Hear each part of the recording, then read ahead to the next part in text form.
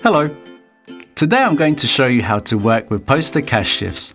Cash shifts give you full control over cash movements in the restaurant. Let's see how it works. Open the tab Settings. Enter your location and time of work in the field Shift End Time. Receipts and transactions held before this time will be taken into account in an open cash shift. If the location stays open until the last customer leaves, enter a time 1 hour earlier than the actual opening time. Now I'm going to show you how a waiter can work with cash shifts on the register. At the start of a shift, the waiter opens the app, enters their personal PIN code and the actual amount of cash for change. There we go. The cash shift is open and the waiters can work throughout the day as usual. Let's take an order to see how it works.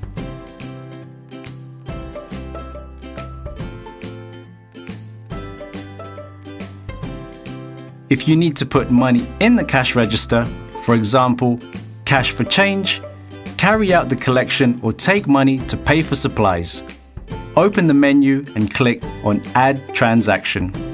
Select the transaction type Expenses, enter the amount and add a comment, for example, fetching water. Before you close the cash shift, collect the daily proceeds and leave money in the cash drawer for change. Make a collection type of money transaction. Enter the amount you want to collect and leave a comment if you need to.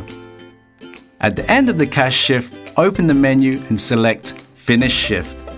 Count the actual balance in the cash register and enter it in the field Balance. After you finish the shift, you will see all the details in the management console.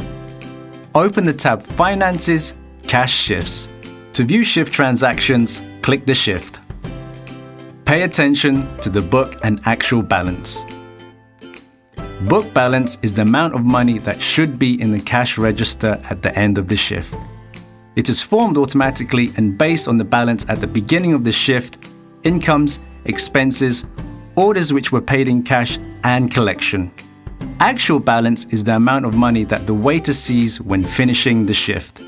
Shifts which have a different book and actual balance are highlighted in red. If a waiter made a mistake, you can delete or edit any transaction.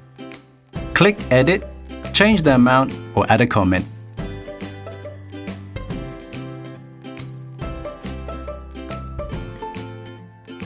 At the section Finances, Transactions, you can see all income and expenses that were made from the register.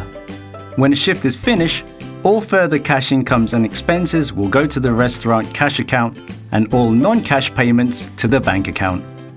The collection types of transactions are shown as a movement from the cash register account to the safe account. If you use the cash shifts functionality correctly, you will always be able to control the money in the cash register. Have a good day and outstanding sales!